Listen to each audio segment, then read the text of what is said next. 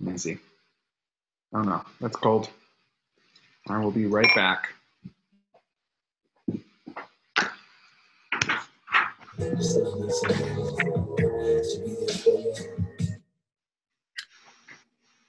Why is he there? I'm sorry. Look, ever since quarantine started, his company is working permanently from home. I didn't know he was going to be working late. Sorry. So does the sanctity of our work marriage just mean nothing to you? Of course it does. You know that. Back in the office, Monday through Friday, 9 a.m. to 5 p.m., it was all about just you and me. Okay?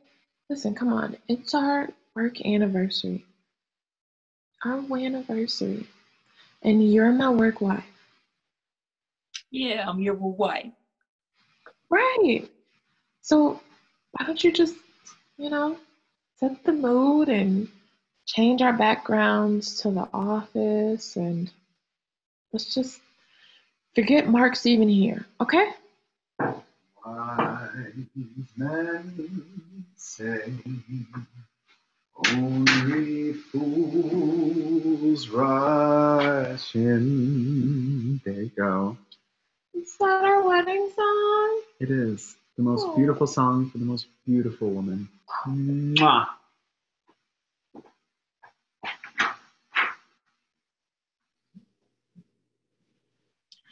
How can I forget about him when his drop-dead sexy ass is bringing you coffee? That used to be my job. Remember our vow to bring each other Dunkin' Donuts coffee every morning? Don't you remember the taste? Of course I remember the taste. It tastes like someone farted pool water into a coffee cup.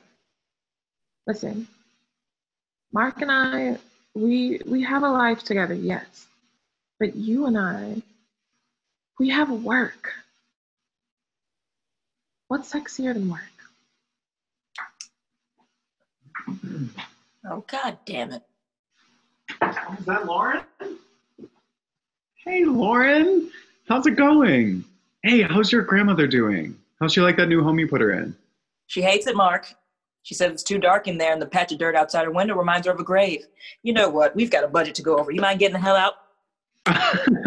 Of course. I'll let you ladies get back to business.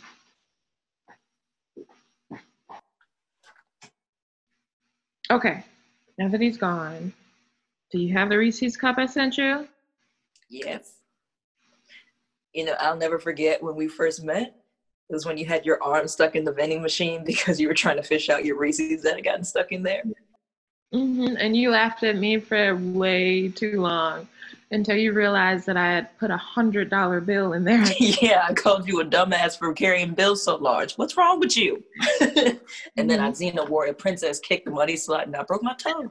That was exactly 1 year ago today that we had to take that ambulance ride to the ER. I'll never pay for that trip. Oh, yeah, I send those bills right back to the hospital. Mm-hmm. Speaking of which, do you have your Band-Aid ring? So what had happened was Mark saw what appeared to him to be just an old dirty Band-Aid sitting on our nightstand and threw it away. But he did buy me this new jade bracelet from South Korea to apologize, and I could take it off and wrap it around my finger like a ring. Look at me. My name is Mark. I'm hot and I've been on a plane. What, did he go there to teach improv to rich kids like in that movie Parasite or something? Actually, that's exactly what he did. Wow. I never realized how good of a guy Mark actually is. Well, God bless Saint Mark. Okay, Lauren, he's not perfect, all right? He can't clap on beat unless it's to the Friends theme song like every other white person. And he did suggest last year for a couple's costume for Halloween to go as G-Eazy and Megan Thee Stallion. He was the stallion. My little Italian stallion. Gross, Kiarra. I'm sorry. It's just ever since quarantine started, I've been really getting to know my husband better. And, I've had to go puff like 13 pregnancy tests and 1 pair of fuzzy handcuffs. And they've just been, gosh, doing it, just day and night and night and day and on birthdays and holidays and Congressman Day. Yeah, all right, I get it. I just can't shake the feeling that maybe I married a good guy. And I also can't stop shaking my legs from all the doing it. Meanwhile, I've been having drunken arguments with my cat every day, and I've been trying to move a Cheerio with my mind. I call it Matilding. And I am bad at it. Lauren, I miss you. I do. But I've really been feeling my husband. I'm so core-inflicted. Well, then just say it, Kiarra. Say that you love him. Say, I, Kiarra, love the godlike, panty-dropping Adonis Mark Summers. And now you don't need me anymore. Excuse me, I will never say that. I do need you. Don't you remember our plans to go and get our passports renewed together? Don't you remember that? Do you really want to throw all of that away? Of course I don't. All my life I've wanted to get on a plane. But quarantine won't end. Not for us. How dare you say that over our Zoom? Listen, Kiarra, I cherish what we have at work. I love how every morning we threaten to quit. I love our monthly fuck 'em up Fridays where we go to security and convince them to deactivate the key cards of our enemies. Oh, and there's nothing I look forward to more than our private Slack channel where we talk about all the white people we're going to report to Black Twitter. I already told 5 names. Oh my God, bitch, you are ruthless. That's why I love you. But it is so clear that I can't compete with Mark. The man is a literal angel. He already donated half his salary to Black Lives Matter, and he posted it on his OnlyFans. He has a clean OnlyFans. See, he is a million times better than me.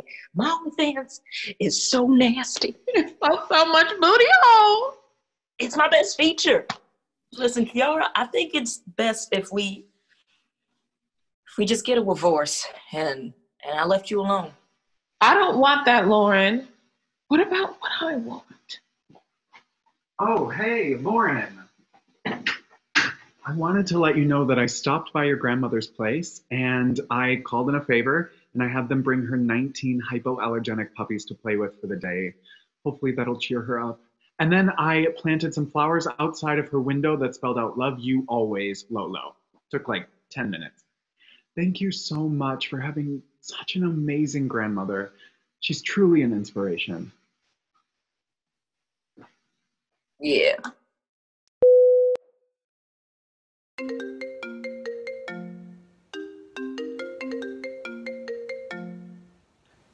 Hello? Hey, Mark. Homie, where you work?